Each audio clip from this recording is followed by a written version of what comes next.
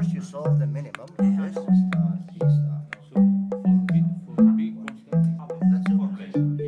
My name is Moncef Gabbouj. I'm Academy of Finland Professor of Signal Processing at Tampere University of Technology.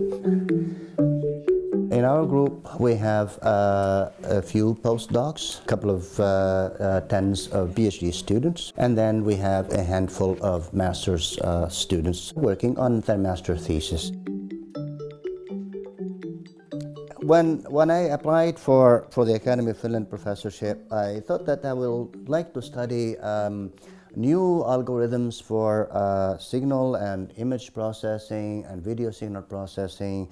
And we had a couple of applications in mind. One is called media search engine, and the other one is about video compression standards. And soon after that, we realized that that's not really exactly what we wanted to do. And what we wanted to do was to create something new. And by going multidisciplinary, we were able to grab new ideas and new knowledge which we were integrating, which we successfully integrated into our work and came up with something new. So just an example of what we have done in the past is we were able to integrate some principles from particle physics, from quantum mechanics to be exact, into the world of object extraction in computer vision, in image processing. And with that, we developed something we call the quantum cut algorithm that is very much now the leading algorithm in salient object extraction from images.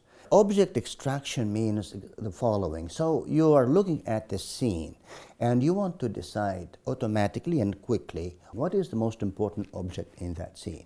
A human being can do this very, very quickly because our eyes got used to it and we can do it very fast and very quickly and efficiently. But computers cannot do it if we don't devise the proper algorithm for them. So now we can, if my algorithm was, for instance, embedded in your camera, then it will find out that the main object in the scene is me and my face, and it will focus automatically on that object without you having to focus it manually. And then if you move your camera to somewhere else, it will also automatically find that object of interest, that salient object, and focus on it automatically. This is only one of the applications of quantum cut algorithm that we have developed as a multidisciplinary research between particle physics, quantum mechanics, and image processing and computer vision.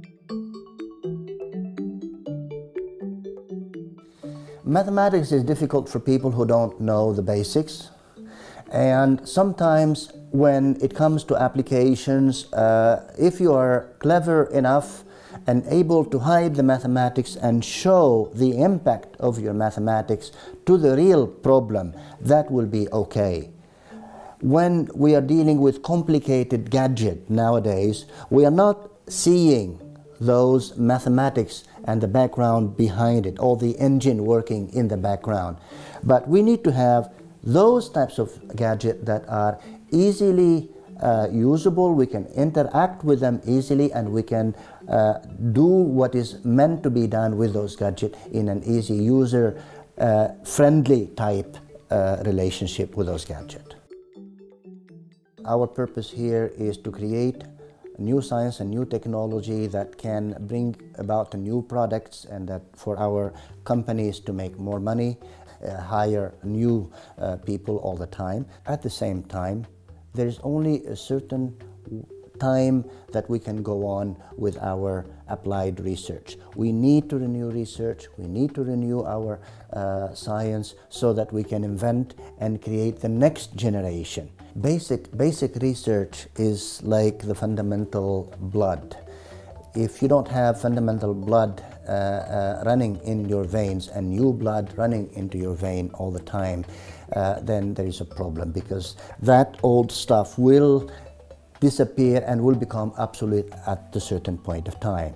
So it is very important that science is renewed, techniques are renewed, new methodologies are created all the time. And this is what we are doing here in my department and also in my group, is we are developing new fundamental basic science, because that feeds the new applications.